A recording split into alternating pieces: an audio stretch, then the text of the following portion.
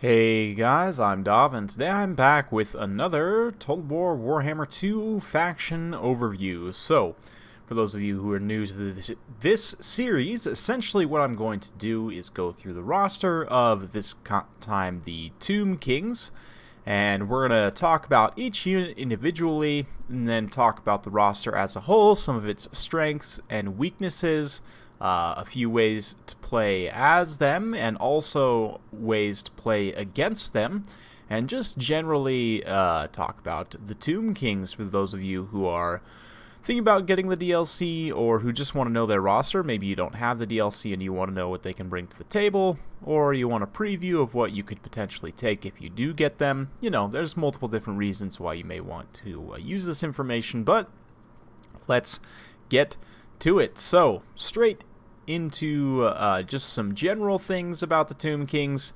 Number one is a lot of their characters are weak to fire damage. A number of their characters have this minus 25% weakness to fire, so that is something to keep in mind as you are, making counter builds. The exception being Katep. He is not weak to fire. I want to say the Lich Priests as well are not, so the Casters and Katep are not. But the other Lord choices and your Tomb Prince, your Necrotect are all weak to fire damage. So keep that in mind. Of course, Tomb Kings are undead as well, which means they do not partake in leadership mechanics, which kind of makes them overpowered to begin with. At least as at the time of recording this, crumbling really doesn't work very well, so they just end up basically not partaking in leadership, essentially having an unbreakable army, which is a bit tough, but I'm hoping that they address that issue in the future. I'm not going to get too much into that right now, but just be aware that they are, of course, undead. They don't have access to lore of vampires, unlike the other two undead factions, but that's okay. They have another lore of magic, which we'll talk about in just a minute. So, let's get to the roster then. We're going to start with the Lord choices. You've only got one generic Lord choice with the Tomb Kings, and what would you know? It's a Tomb King! Super creative, guys. Let's have a look here. He has 3 different mount options. You can take him on foot, which is just shameful. A skeletal steed, which, obviously just a horse, basically.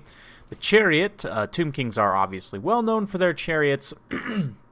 And the chariot does give him bonus versus infantry, 80 charge bonus, 110 armor, and 74 speed, so pretty fast. 76 speed on the skeletal steed.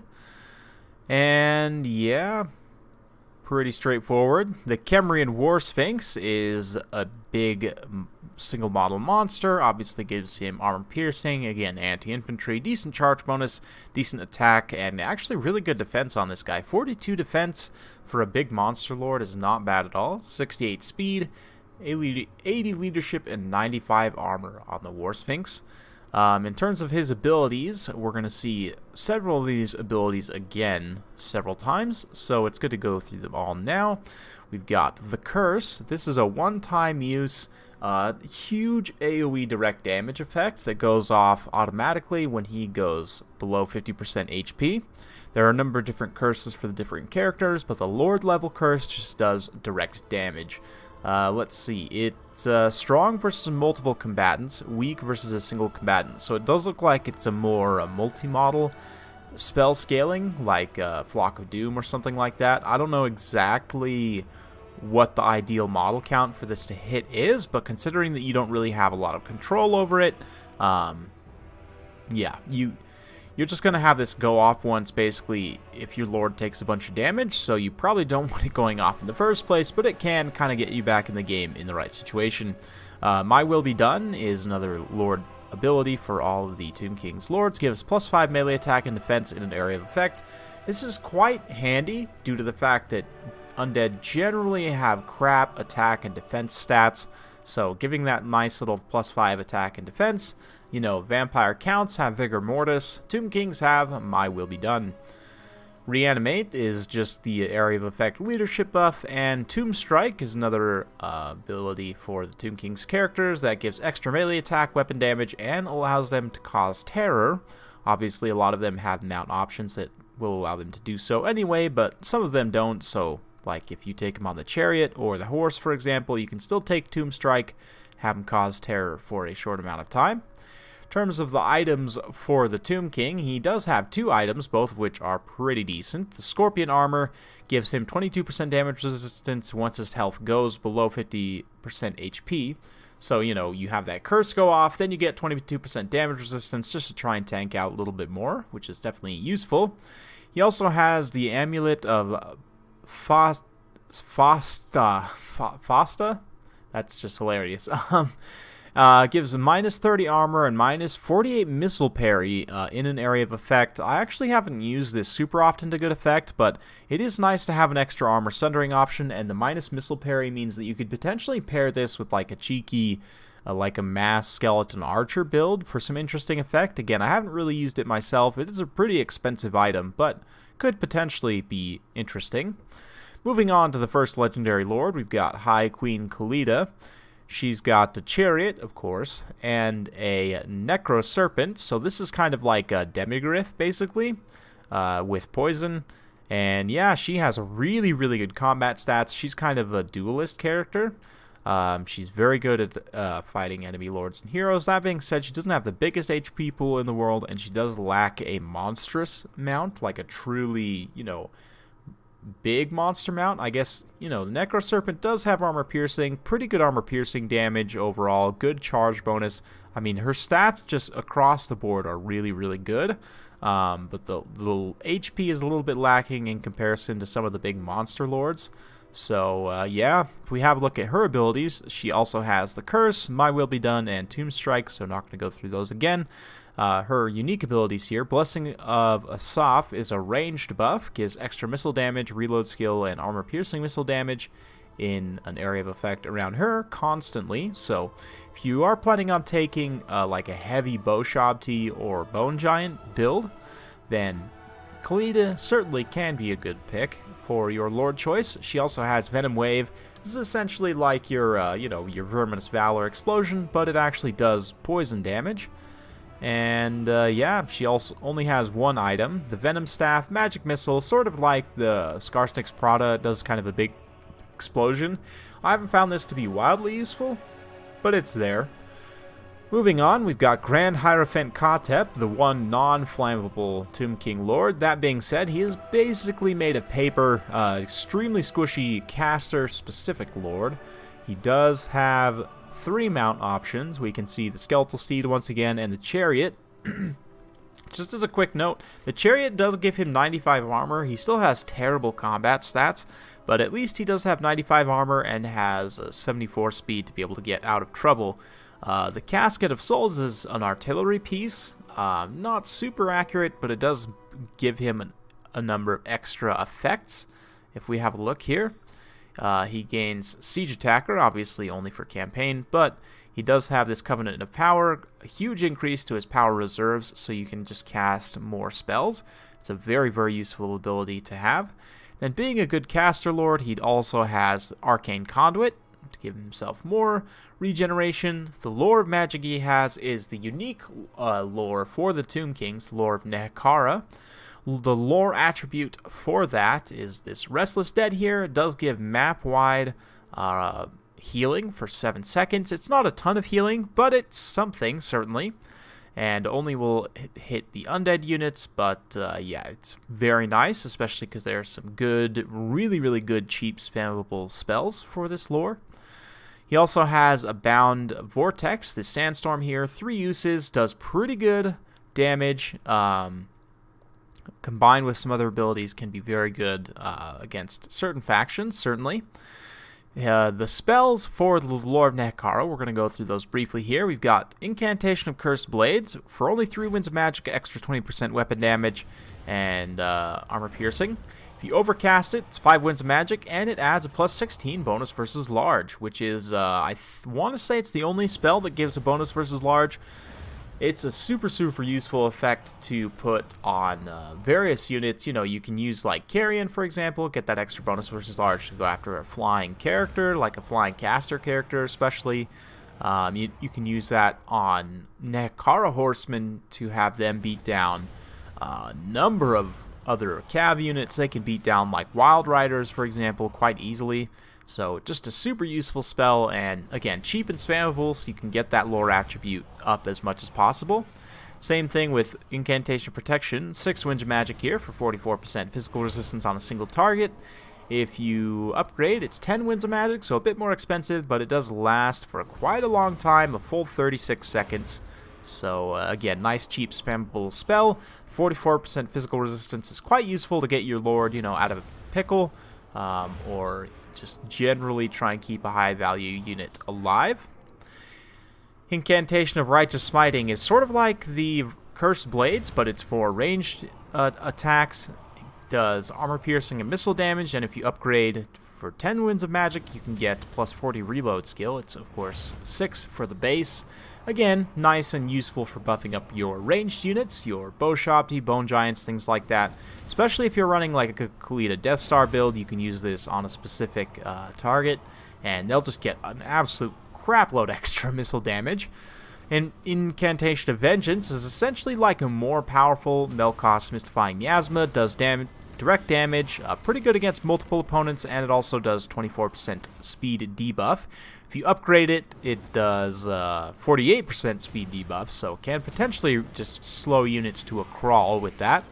Nice control spell, but it is a little bit expensive on the Winds of Magic for my taste, for how much damage it does, but you do still see it occasionally used for the speed debuff. Skullstorm is a Vortex, which, of course, if you're taking Kotep, you have the other Vortex. You can take this one, too, for that sweet double Vortex action, especially against a Horde faction like the Skaven. It can be very, very useful to have. Let's see here. Incantation of Desiccation is basically an area of effect enfeebling foe. It is 15 Winds of Magic, but that standard minus 26, minus 27 melee attack and defense is pretty devastating. It also lasts a pretty long time. 38 seconds is quite a long time, so you do see this get used pretty often. 15 Winds of Magic is quite a bit, but if you upgrade it to 21, then it's minus 44 melee attack for 38 seconds. So if you're up against, like, let's say the Greenskins, and they're on a huge power spike with Wa and maybe like Here We Go or something in an area of effect, maybe some Fists of Gork going on a specific unit, you can drop this to just nerf their stats real quick and counteract a lot of that. Or, you know, to help support like a monster Death Star or something, just generally useful to have that stat debuff. So there's the Lord of Nekara. Now rounding out Kotep, he's got the Lich Staff here, so every time you cast a spell, you give your opponent plus 15 ability recharge, which, you know, makes him a great against the Greenskins and really, really good against the other undead factions and just generally anyone who relies on magic. I do like Kotep quite a bit in a number of matchups. Skaven, Greenskins, he's pretty underrated in my opinion, especially on the Chariot. He can be an absolute menace with that double Vortex, does good anti-infantry damage, reasonably decent armor, and he's not going to just get fireballed to death quite so easily as other lords will. Speaking of other lords, let's move on to the baddie, Arkan the Black. He is the villain of the Tomb Kings. He carries Lore of Death rather than Lore of Nekara, has a skeletal steed and a chariot mount, just those two. Lore of Death, we all know well, so not going to go through it too much, but you know these spells. In terms of his items, he's got the Staff and Nagash, gives him extra power recharge rate and minus ability recharge.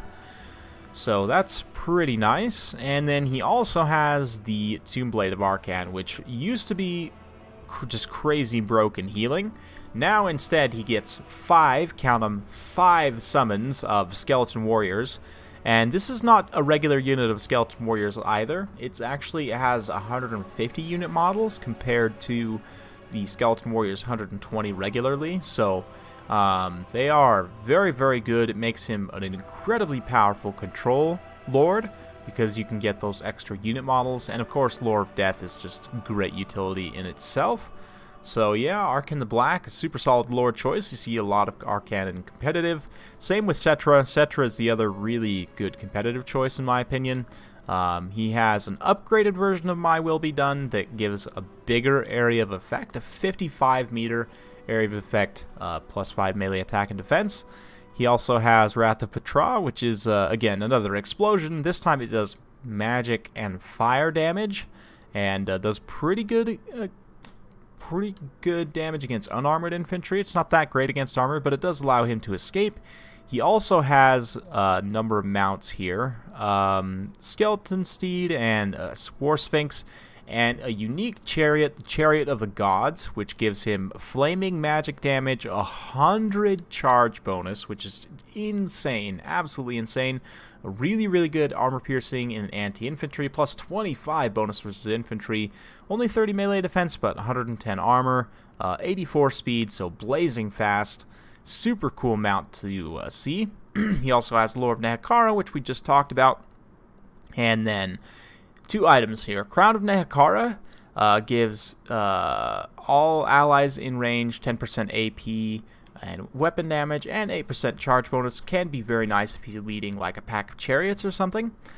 And the Blessed Blade of Petra, this is something you see quite often. Because of that blinded effect, gives himself fire damage, which, I mean, he can obviously start with baseline on the chariot, but if he's, like, say, on the War Sphinx, then he wouldn't have that. So this would give him that fire damage, and it also gives the blinded effect, so when he hits someone else, it gives them minus 26 melee attack and defense and minus 40% accuracy. This is just insanely good for hero duels because of that minus 26 attack defense.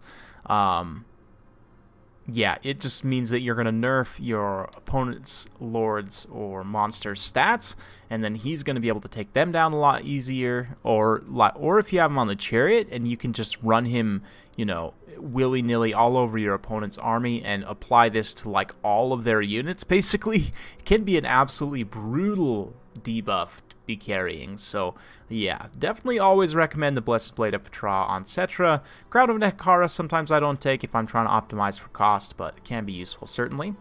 That rounds out our Lord choices for the Tomb Kings, the 4 legendary lords and 1 generic. For the characters, we've got the Necrotect. Again, only a chariot mount for him, but I think we're sensing a theme here. He's got a few abilities to help buff your construct type units. Wrath of the Creator gives plus 5 melee attack and 5% AP to constructs only, and construct is a keyword. We'll get to that in just a minute. Stone Shaper, same thing. Constructs get plus 10 armor, 10% missile resistance, which is really nice. And then, of course, he has Restore, which allows him to heal a construct. In addition, a few items here. We've got Vambraces of the Sun, minus 9 melee attack and plus 22% weakness to fire in an area of effect. This actually can be pretty decent compared with certain units. Cetra, for example, has fire damage. There's a couple others that we'll get to that could potentially get some good synergy with this. They are pretty expensive, but it is a constant effect, so you do get some value there. Elixir of Might gives plus 26 melee attack and weapon damage to an ally. It doesn't have to be a construct, but certainly useful to use on a construct. The generic melee hero is the Tomb Prince. He's got anti-large AP as well as a shield, only 70 armor, which is not the most in the world, but 48 melee defense is quite good. Again, anti-large AP, looks like a plus 25 bonus versus large because, again, he's carrying a halberd. He's got a skeletal steed, which gives him some mobility. The chariot makes him more anti-infantry focused. He has a few abilities. Guardian, of course, we all know well. Also, 15% physical resistance. We've got Curse of Jaff, so his version of the curse gives minus 26 melee attack and rampage in an area of effect. And we've also got Tomb Strike, which we've seen before. Necrotect, I don't think he has a curse. Yeah, he doesn't actually have a curse. The Lich Priest does, however. You've got 3 options for Lords of Magic: Death, Light, so you can get like Nets, Shem's Burning Gaze, Banishment, that kind of stuff. And Lord of Nehekara, obviously. And the Lich Priest's version of the curse gives minus 60 armor in an area of effect. Again, because you can't really control this, it can be a little bit tough to make it happen reliably, but it's generally useful to have if you have the funds. In terms of items, the Lich Priest has probably one of the most powerful magic regen items in the game.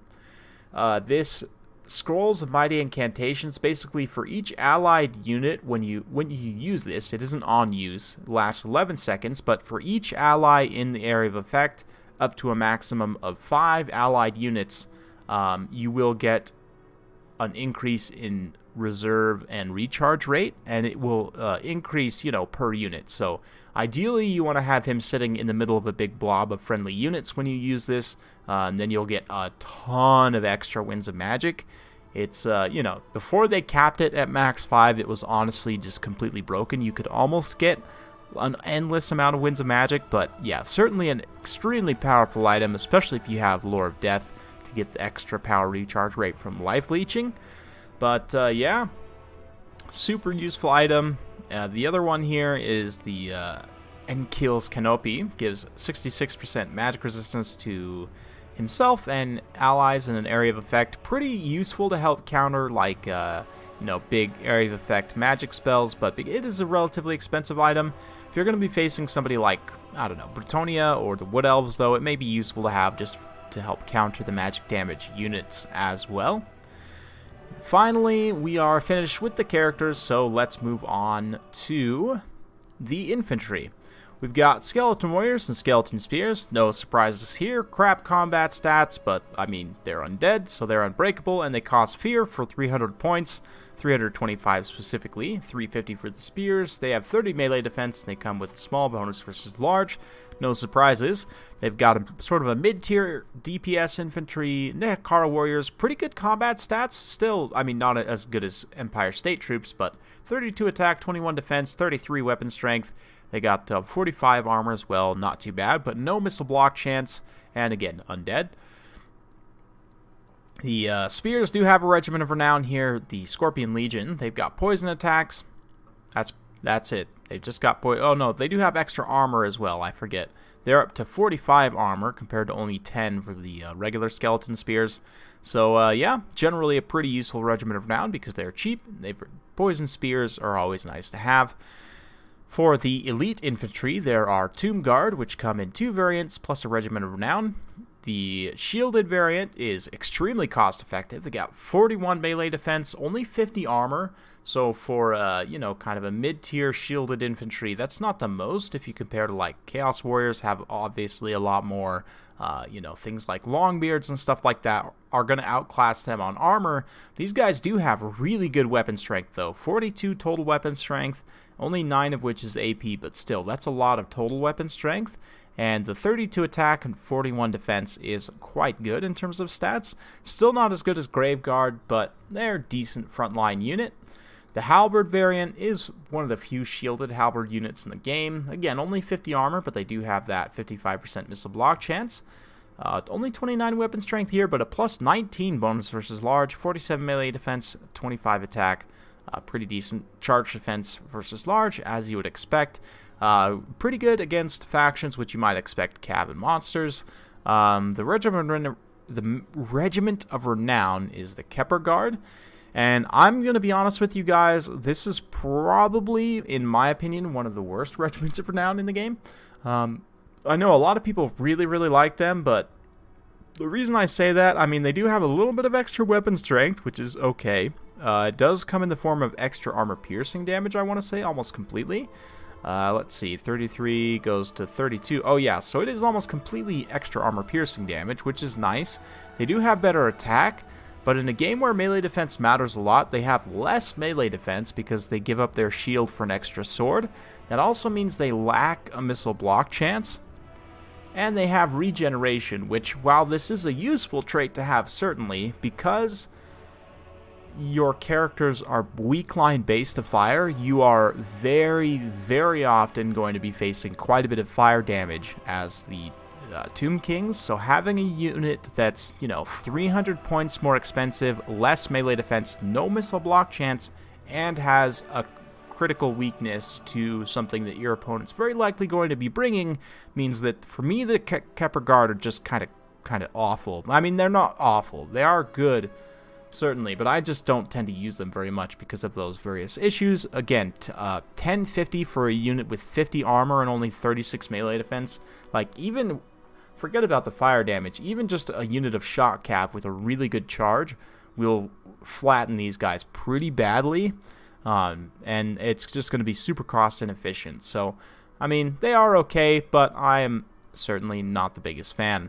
They only have one option for infantry skirmish, the good old skeleton archer, which is pretty impressive that skeletons remember how to use bows. It takes quite a bit of skill.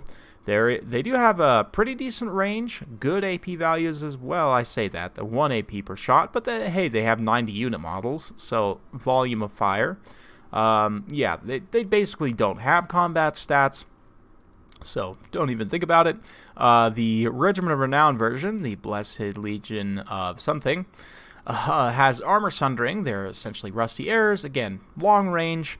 And, yeah, pretty much what it says on the tin. You've got your armor sundering arrows to help your non-AP arrows do better. Moving on to cavalry, we've got skeleton horsemen, which are a decent backline harass. The biggest issue that you're going to face with Tomb King's light cavalry is pretty slow. They're the slowest light cavalry in the game. 76 speed is kind of on par with, like, most heavy cavalry, whereas most other factions, greenskins are a good example, like goblins are, you know, 90 plus speed. I mean, even spider riders are probably the most comparable unit, 78 speed for light cav, but spider riders also don't suffer forest penalties, so they can outrun other cavalry in the woods. But skeleton horsemen, I mean, they are cheap. They have Vanguard. 400 points for a mobile unit that has fear is not bad at all. They also have pretty decent stats for the cost. 22 attack and 26 defense is not too bad for a light cavalry in this cost bracket. Nehekara horsemen have even better stats. 28 attack, 35 defense is honestly not bad. 38 weapon strength, pretty solid. 50 armor, just kind of a decent all-around mid-tier cav unit, and especially with some of the buffs you have access to. I mentioned the bonus versus large from the Overcast Cursed Blades. Nehekara horsemen are a unit that in particular will benefit quite a bit from that. So useful cav unit, absolutely. And now we move on to the fun part, the chariots. So Tomb King chariot units come with 9 unit models, which is quite a bit more than your standard 3 for most other units. There are some exceptions, but yeah, skeleton chariots, 9 unit models, which means they do a ton of damage if they get all unit models to get good contact. 58 charge, 34 bonus with a plus 12 bonus versus infantry. On the weapon strength, yeah, I mean, they're chariots, they run over infantry, that's pretty much what you would expect, and there's more of them, so they're better at doing it. There's also an archer variant, which doesn't do a whole lot of missile damage, but it's something. Let's see here. Pretty decent AP values, looks like they have a pretty short reload time as well, but honestly, I mean, there's 9 unit models, they're going to do a little bit more than other archer chariots, but you really don't take them for the missile attack. You just basically upgrade them to the skeleton archer chariot if you have the points. But speaking of actual skirmish cav, they do have skeleton horsemen archers. Now, I want to say this is one of the longest range bow cav in the game. They are also probably the slowest skirmish cav in the game, I want to say. You guys can correct me if I'm wrong, but again, 76 speed means they are quite slow in comparison. However, they do have 140 range, which is just very impressive. Again, only 18 missile damage, 3 AP per shot on these guys though, so they do have better AP values than the infantry skirmishers. And yeah, generally quite useful in a number of matchups. Having the mobile skirmishers can be quite good, and they are a pretty cost-effective unit as well. 500 points is where we see a lot of kind of the lower tier skirmish calves sitting, and yeah, for the cost can be quite useful in the right situation. Speaking of which, Carrion are also in the same boat. This is kind of a monstrous, I say monstrous, they're not really monstrous, but I guess war beast is a good way of putting it. Flying unit, they have 18 unit models, they do count as infantry size, but they have good melee defense and good weapon strength. 40 total weapon strength, 46 melee defense. Means that they're great, kind of like Fell Bats, but with less models and more hitting power. They can tie units down, get into your opponent's backline, threaten and harass ranged units quite effectively. They are really, really good for chasing off routing units as well. And they do have a full 100 speed, so this is one of your few true fast attack units for the Tomb Kings. 100 speed Means that you can really get out and get aggressive with these guys. They also have Vanguard, obviously, and cause fear. So just in general, Carrion are probably one of the best units on the roster, honestly. Just super cost effective for how little you have to pay for them. I definitely recommend pretty much always bringing at least 2, if not more, Carrion in every single build. There's no reason to not have them. Yeah, just I can't say enough about the silly dead birds. They're just great. Now moving on to constructs. So I mentioned earlier that constructs is a keyword. If we have a look at these construct units, you'll notice this icon here in the in kind of the ability bar. Construct is not necessarily an ability, it's just a keyword, but there are a number of abilities that only affect constructs. Notice that they also don't have the undead keyword. Like if we have a look at Carrion here, they have this undead keyword. Construct is a separate keyword. So for example, if we look at the lore attribute here for Lord Nekara, you will notice that it heals specifically undead only. So this will not heal your constructs. At least it's not supposed to. Anyway, going back to the units themselves, we've got Ushabti, monstrous infantry, armor piercing, anti-infantry here, good melee defense and attack, 90 armor. Yeah, fairly straightforward, cost-effective, heavily armored, monstrous infantry. They're great in the front line. They do have a bow variant, which has less unit models, only 9 instead of 12. But of course, they have massive armor-piercing missile attacks at pretty long range. 255 range is on par with kind of some of the shorter range artillery pieces. But again, they do armor-piercing in melee, so they kind of can hold their own there. It's not super ideal, but certainly you want them taking advantage of that massive 104 armor-piercing missile damage. Ooh, yeah. If you've played against the Tomb Kings, you know about Ushabti Greybows, so I don't really need to say too much there. So they do have a Regiment of Renown version, Chosen of the Gods. These guys have a scatter shot. They also have shield breakers. They will give minus 24 missile block chance. And yeah, better stats because they're Regiment of Renown, obviously. Just overall, very common pick.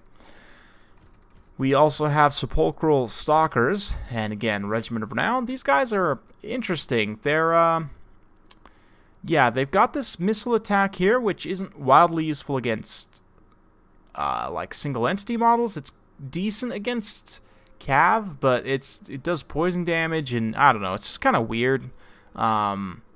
They have charge defense against large, armor-piercing, anti-large damage, plus 24 bonus versus large. Not the best melee attack in the world, but they are pretty good at defending the backline. So they're kind of like a anti-large monstrous infantry. They have 12 unit models. There's kind of a little bit of weird unit. You don't see them too often. They are useful in some niche situations, certainly against heavy cavalry factions, especially factions like Bretonnia or the Empire. They could potentially shine in those matchups, but yeah, they're just kind of a weird unit, to be honest. I don't find myself using them super often. The Eyes of the Desert Regiment of Renown version does come with stock properly.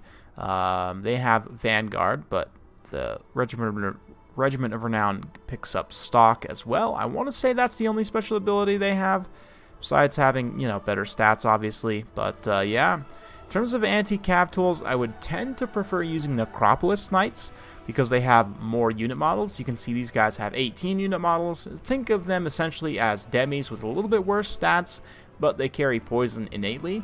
They have a regular and a halberd variant, so the lance variant has just slightly better stats overall. The halberd variant, slightly worse stats, no missile block chance, but obviously picks up a plus 28 bonus versus large. So very good against enemy heavy cavalry or monsters. Again, generally, you know, Empire, I would say probably like maybe High Elves if they decide to bring a big dragon. There's a few other factions, you know, Bretonnia, where the Necropolis Knights will be quite useful. In terms of single entity monsters, the Tomb Kings do have quite a few. We've got your Scorpion, which is your super cost effective cheap option. 1,000 points for Fear and Terror, Vanguard deployment as well, which can be quite cheeky. 380 weapon damage with good anti-infantry, plus 15 bonus versus infantry. Decent combat stats for the cost. scorpions are really nice. You do see them quite often, and their animations make them notoriously difficult to deal with. They are quite good units. You do see them quite often. The Bone Giant is a ranged monster, anti-large type ranged monster. It specializes again against enemy heavy cavalry, but it is decent against monsters as well, and even shooting it versus infantry you can do some good damage. It has a plus 150 bonus versus large on its missiles, so definitely meant to shoot at large targets. It doesn't have the most missiles, I should say, ammunition in the world. 400 weapon damage in melee, 300 of which is armor piercing. Doesn't have very good combat stats though, and it is pretty slow, on par with, you know, regular giant like for other factions. But yeah, Fear and Terror, generally a pretty useful monster to take, considering it's only 1600. Pretty good as far as monstrous artillery pieces go. 1800 for the Kemerian War Sphinx. You generally see this more as a mount. People don't take the raw monster itself too often, but you can if you want to. It does have some dudes on the back shooting bows, you know, armor-piercing anti-infantry weapon strength, as you would expect. The Hero Titan is kind of a specialist monster. It does have a couple of bound spells, has Spirit Leech and Shem's Burning Gaze. It also gives you the Spirit Conduit here, which gives extra power reserve and recharge rate. If you're playing a super magic-centric build, like especially with like Katep, for example, it can be really nice to have a Hero Titan. They have really good stats too. 56 melee attack for a monster is really good. 45 defense, heavy armor piercing damage, no special bonus versus infantry or large, but keep in mind you do have that Cursed Blades to give it a bonus versus large if you want to. 100 armor as well. It is kind of slow, again, about the same speed as a giant, but very powerful magic monster. Finally, you've got your World Beater type monster, your anti-large AP, massive armor piercing damage, good charge bonus, great combat stats, 100 armor. Necrosphinx, this thing is terrifying, and you've even got a Regiment of Renown version that picks up even better combat stats, 53 attack and defense, and magic and fire damage, which can be useful in a number of matchups. It also has fire resistance of 25%, and again, since your opponent will very often be bringing fire damage, this extra 25% fire resistance is actually more useful on this unit than probably a lot of other units with fire resistance. So yeah, I do like it quite a bit. That being said, they are very expensive, and you don't see them quite as much as you used to because of some of the changes, but still, they are very, very good and very, very scary in a couple of matchups. We'll round things out with artillery here. We've got Screaming Skull, which doesn't actually do that much damage, but it does have a contact leadership effect of -8, which is quite nice. It also does magic damage. And the Casket of Souls, we sort of saw this with Katep already, but again, extra power reserves. And it does massive armor-piercing missile damage with a multi-shot 7-projectile shot. So that pretty much rounds out the roster. We've covered more or less everything. In terms of general play styles, the Tomb Kings, actually, out of all the undead factions, have the best kind of combined arms approach, because you're hitting every unit category. Even though you may not necessarily have a lot of variety in certain categories, you do still have options in each category. You've got, you know, monstrous artillery, you've got regular artillery, you've got a lot of monstrous selections, monstrous infantry, you've got armor-piercing missiles, you've got skirmish cav, really good chariots. The thing you're lacking, I guess, is proper heavy cavalry. But, you know, you can contest the cavalry game. You have one of the better kind of mid-tier, I guess one of the only medium cavalry in the game. There aren't really a lot of medium cav in this game, but I guess you could kind of consider Minotaur Horseman medium cav. They have decent infantry, and of course, being undead, they don't, again, partake in leadership, so that's a huge, huge benefit to them. They don't have the same raw healing potential as the other undead factions, but they do have, I guess I didn't mention one of their faction abilities here, the Realm of Souls. This gives 3 successively stronger heals. the more Tomb King's units you lose. So you have to lose a certain number of units, but then when you hit number 3, you also get a free Ushabti summon. So in every battle, you'll get at least 1 unit of free Ushabti that will, you know, last a little bit of time. With the changes to summons, it's not quite as powerful as it used to be, but the map-wide heal is certainly quite nice to have, and the fact that it's just built in, you don't have to pay anything to have this, is again quite useful. But yeah, Tomb King's general playstyles, you can go a lot of different ways, and you can go ranged heavy, you can go super mobile with a lot of chariots, you can go infantry focused, you can go with the monster Death Star. There's a lot of different ways to play the Tomb Kings. They are one of those factions that, because they have kind of combined arms approach, there's a multitude of different ways to play them effectively. But certainly some common things you see are like some Ushabti, Khalida. If you really want to get crazy, you can even take like a Bone Giant or two, have Khalida buff them up, Cetra on his chariot, and just taking kind of a balanced build with like Tomb Guard. Let's see here. Something like this maybe with some spears. You could grab like a whole bunch of archers. This is probably something you want to take maybe against like, I don't know, Vampire Coast. Let's put together a build here that looks reasonably decent. Probably going to want some Nakara Horsemen. They're pretty cost effective. And then of course we want Carrion as well. Yeah, something like this. This is a super wide build, but this could give, you know, fits to a number of different factions. You've got solid infantry, you've got a lot of archers, mobility. This is probably a little bit heavy on the Carrion. You could maybe cut down this Carrion and bring some other things, but the point being, you can go a lot of different ways with the Tomb Kings, and to game plan against them, really the biggest threats in my eyes, sort of the highlights of the roster, obviously constructs, heavily armored monsters are a pain for a number of factions to deal with, so you definitely want to be aware that they can go quite construct heavy. They also are undead, so you're going to face map-wide fear and terror, so you want to try and get immune to psychology or unbreakable as much as you can when facing them. Obviously the fire damage we've been talking about quite a bit already, but yeah, armor-piercing missiles can be quite good against the Tomb Kings. They are generally just kind of slow. They're really, again, the only fast attack unit they have is Carrion. Their next fastest units are all in like the 70s range in terms of speed.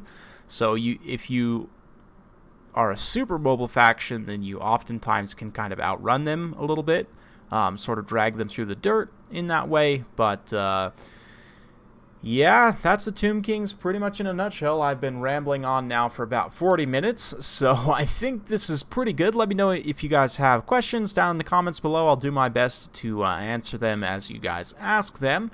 But hopefully you've enjoyed this video or found it useful in some way or another.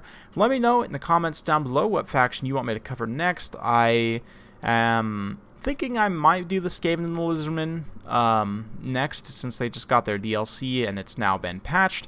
But let me know in the comments down below. Hopefully you guys enjoyed watching. If you do like this sort of content, be sure to like, subscribe, hit that bell notification button, so every time I upload a new video, you'll be notified. Thanks again for watching, and we'll see you next time.